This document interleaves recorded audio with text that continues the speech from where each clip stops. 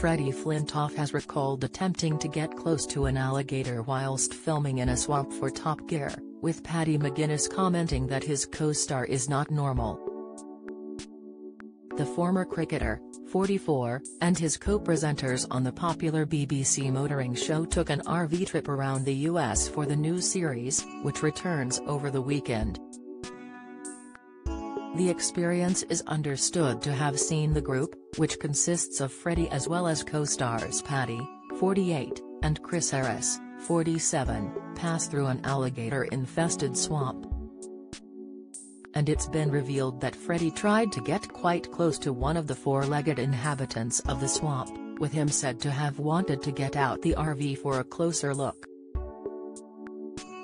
Asked why he tried to engage with the creature, he teased on the Headliners podcast, "I've watched Crocodile Dundee, I know what you do. I love wildlife, I find it bizarre. I've been so lucky to have opportunities to film around the world and I just get drawn to it. The bizarre thing, filming Top Gear, is you take this weird comfort from a TV camera." He however acknowledged that it would help deal with an alligator, though co-star Paddy admitted that such antics don't faze him anymore as he isn't surprised by Freddie. Do you enjoy reading about celebrities? Sign up for all the best celeb news from the Mirror here.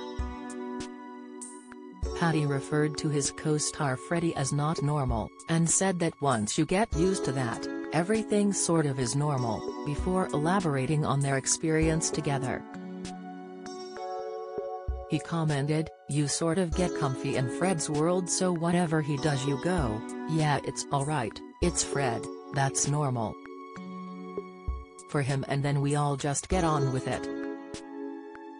The presenter recalled another experience on Top Gear in which they were traveling along a mile-high road in Nepal that had a sheer drop down the side of it.